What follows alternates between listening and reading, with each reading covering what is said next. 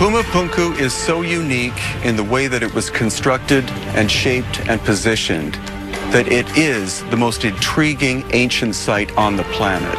While the pyramids at Giza are incredible feat of achievement, compared to Puma Punku, the pyramids are child play. In my opinion, the most significant piece of evidence that we have in this entire ancient astronaut puzzle is Puma Punku in the highland of Bolivia. Well, if Puma Punku is considered such good evidence for the ancient astronaut theory, we should probably start off by looking at it. After all, it's the one that they say was built directly by extraterrestrials. Puma Punku is the only site on planet Earth that, in my opinion, was built directly by extraterrestrials. Ancient Alien starts off with a false dilemma by making people think that it was absolutely impossible for ancient people to construct Puma Punku, even to the point of making outright false claims. One of the most intriguing things there is that the stones that were used there aren't sandstone, they're granite and diorite. The only stone that's harder than diorite is diamond. So the only way that this could have been achieved is if the tools were tipped with diamonds. This is funny because it's totally wrong. The stones are not granite or diorite at Puma Punku. They are red sandstone and andesite. But this is also funny because of the way that he says it. The stones that were used there aren't sandstone, they're granite and diorite. Well, yeah, actually, it is sandstone. You can't blame him, though. It becomes obvious that throughout the series, he often just repeats things he's heard in Eric von Daniken's books. Von Daniken's books are what the Ancient Aliens series is based on. Later, we see Eric von Daniken himself make the exact same, totally wrong claim. Of course made out of stones found on Earth, because you don't transport granite or diorite from another solar system. Von Daniken continues building up this false dilemma. One of these platforms is 800 tons. This is very incorrect. The heaviest block at Puma Punku is 130 tons, and most of the stones are much smaller than that, so he's off by a whopping 670 tons. Unfortunately, we will come to expect this kind of thing from von Daniken as we progress. Ancient Alien spends quite a lot of time pointing out the various features in the stonemasonry at Puma Punku, and then declaring it impossible to do without power tools. Each of these small drill holes are basically evenly spaced along this routed groove. To me, it's clear that power tools have been used on this unusual block of stone here. Well, exactly, and this surface is as smooth as a tabletop, like in your kitchen. There's no wave to it or anything. This was machined. The sandstone and andesite stones at Puma Punku would have been easily worked with the most basic stoneworking tools. The idea that diamond-tipped power saws were needed is ridiculous. The red sandstone was relatively soft and easy to work with, and even though andesite is pretty hard, because of the way it cooled, it could easily be flaked off using stones as soft as 5.5 on the Mohs scale. Such pounding stones were found all over the andesite quarries in the area. Contrary to Ancient Aliens' claims that archaeologists are baffled by Puma Punku, archaeologists know the basics about how Puma Punku's stones were cut and shaped. This is partly because there is evidence for this all over the site itself. They actually used a method that almost all ancient stoneworkers used. They used hard pounding stones to pound out trough-like depressions. Later on, they used flat stones and sand to grind the stone to make a polished surface. We will see later on that this is also how the Egyptians, thousands of years before this, made their flat-surfaced granite monuments like obelisks. Sand, as we will see later when we look at Egypt, has extremely hard particles in it, and if placed between a flat surface and a rock, can polish even the hardest stones known to man. In fact, the harder the stone is, the better it can be polished using sand. We will also see how sand can turn a piece of copper into a very efficient granite saw or granite drill, a method which the Egyptians utilized quite well. Some stones at Puma Punku that Ancient Aliens would never show the cameras are the ones that are in the middle of this process. They show that at the same time a stone was being pounded by stone hammers, which created these trough-like depressions, the grinding and polishing was taking place on the other end of the stone. Unfinished stones like this one clearly show how they were shaped, and it wasn't with lasers. There's also unmistakable evidence of stone hammers having been used in places that were never meant to be visible, like where certain stones would be connected with one another. And because of that, it's hard for me to believe Eric von Daniken in this next clip, because it would mean that the alien toolbox had a laser gun right next to a stone hammer. Extraterrestrials arrive, the spaceship stands in orbit. Only a smaller space vehicle comes down like a space shuttle. So, just to protect their instruments, they make overnight, with their technology, what we call a base camp. Of course made out of stones found on Earth, because you don't transport granite or diorite from another solar system. And then they disappear. But the wall of their base camp is still there. It is true that stone tools would not be enough to construct Puma Punku, especially for some of the finer points. For that, they would need metal chisels and the equivalent of a carpenter's square. Entire studies have been done detailing how these cuts were made, and nothing spectacular is required except some metal tools like chisels. The arguments against this are usually either that a particular culture did not yet know how to cast metals, or that copper chisels would have been too weak. On the first point, we know that the pre-Incan Andean culture was very skilled at fashioning metals and creating metal alloys. In fact, the people who built Pumapunku were even pouring copper alloys into molds right on site, showing that they had more than enough capability to form all kinds of metal tools. But the question is, what about the tool's strength? Well, even if they were pouring pure copper into a mold, it would still work, but it would need sharpening often. But because archaeologists actually found a few of these metal cramps used by them on site, we now know that they were using a very strong copper arsenic nickel alloy, which made a much stronger final product. Arsenic acts as a deoxidant, preventing the metal from becoming too brittle, and nickel was used in copper alloys specifically to make strong chisels. Once you understand that they had the ability to make strong metal tools in a huge variety of shapes, there is no part of Pumapunku's stonework that would have been too difficult for them. Well, what about these 90-degree right angles that ancient aliens make so much about? One of the amazing things here at Pumapunku is the precision of the blocks.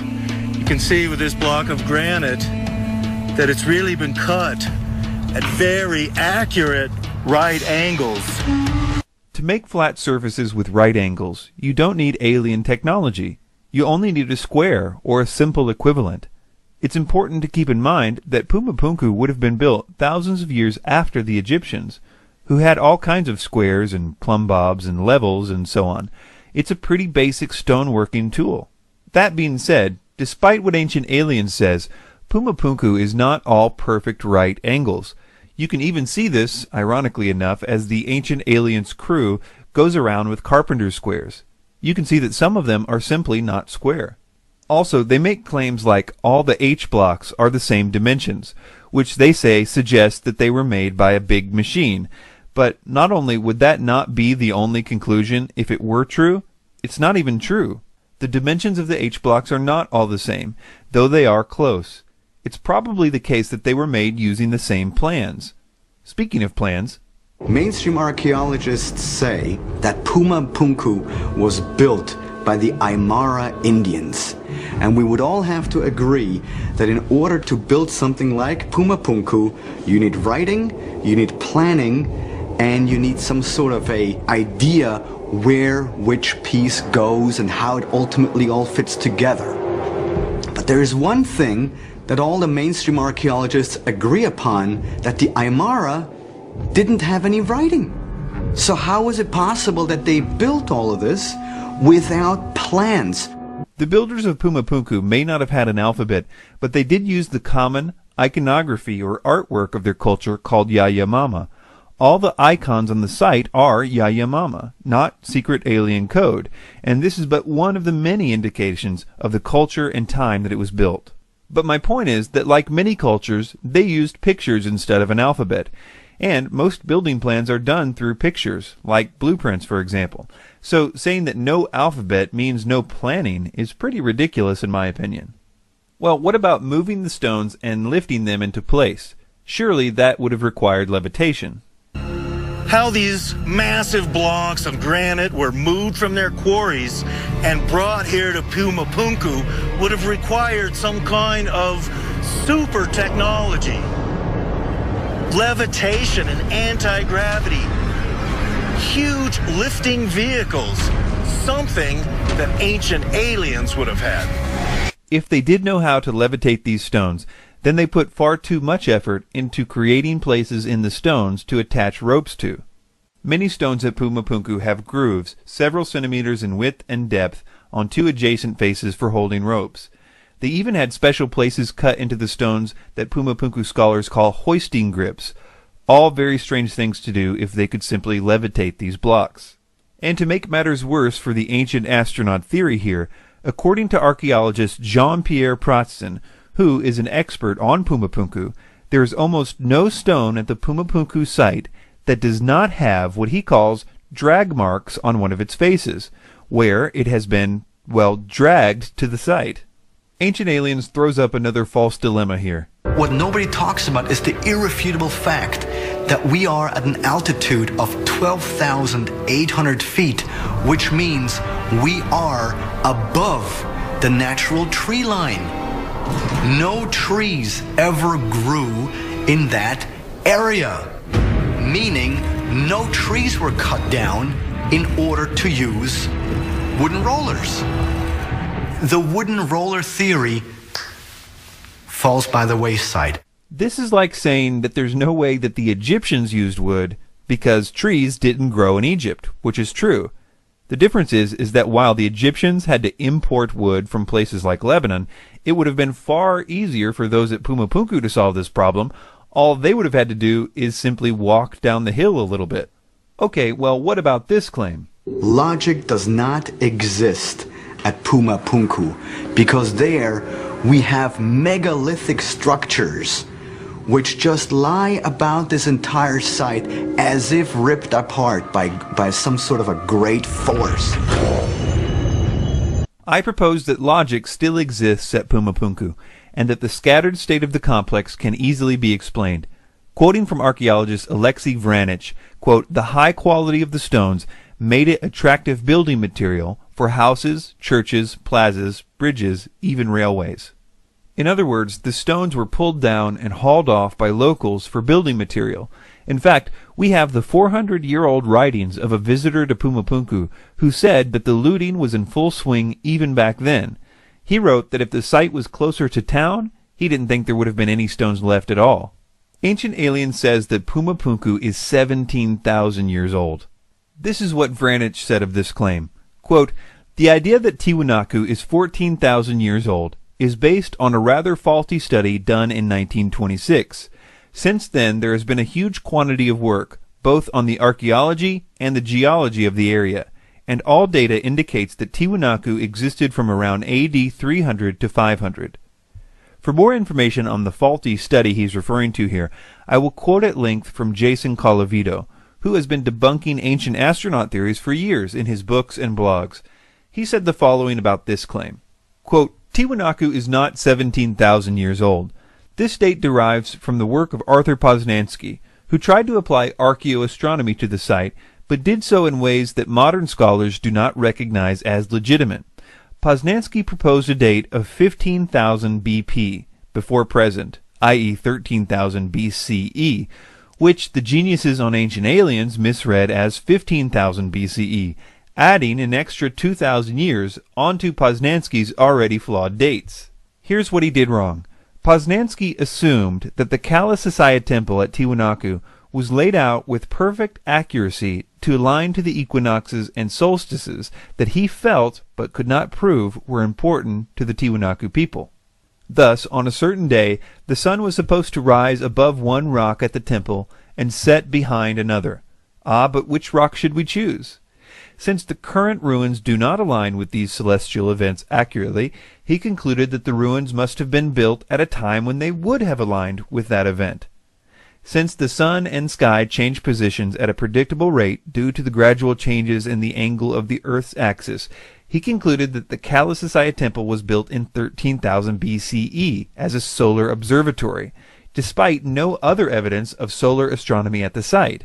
The long and the short of it is that Poznański assumed celestial alignments and assumed flawless construction, and then used his assumptions to prove that his assumptions were correct.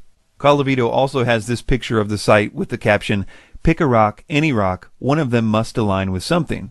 This site has been dated using a huge variety of methods, things like carbon dating, the type of metals they used, the debris found in certain places, the type of iconography they used. Literally every kind of dating method applied comes to the same conclusion. It was constructed in the early Middle Ages. Before we conclude this section on Pumapunku, there are two other claims I wanted to address. The Spanish conqueror asked the Inca, the people living there, including the king of the Inca, "What is this Pumapunku?" And they all said, "It's not us. It's not our forefather who make this. This were made by the gods in one single night." Usually a king is proud about what his people did, about the precision and so on. In that case, the chief and the people said, "No, it was not us. It was the gods who made it." If you understand a little about the Incan imperial system and religion, you will understand why the Incans didn't claim the site, and even why they claimed that it had a supernatural origin. Part of the Incan state religion was that the Incan Empire was the first civilization, and it was created by God himself. It was a very convenient idea for bolstering the Incan case for the right to rule everyone else. When the Incans arrived at Pumapunku, the site had already been abandoned for at least 100 years. Admitting that there was a pre-Incan culture at all, let alone one with more skill than them, would have been detrimental to the whole scheme. So they slightly modified their already existing mythology to include Pumapunku. So instead of Viracocha creating the Incan capital, he also created Pumapunku. And just like that, the Incans were still the oldest and greatest civilization, even though everyone probably knew it wasn't true. And finally, Ancient Aliens says the following about what the ancient local people believed regarding who constructed Pumapunku. Local legends suggest that Tiahuanaco was built as a site of religious pilgrimage to celebrate the arrival of sky gods. But this is a total lie. Viracocha came from the sea, not from the sky. This is a very sneaky move by Ancient Aliens in my opinion.